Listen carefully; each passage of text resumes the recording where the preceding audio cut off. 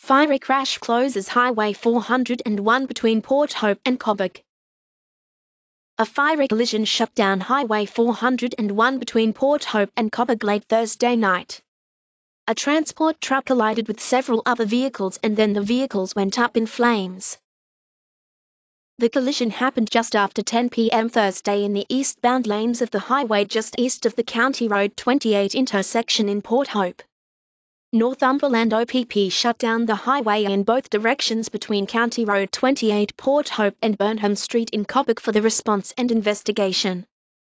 The reopening time is unknown, OPP said.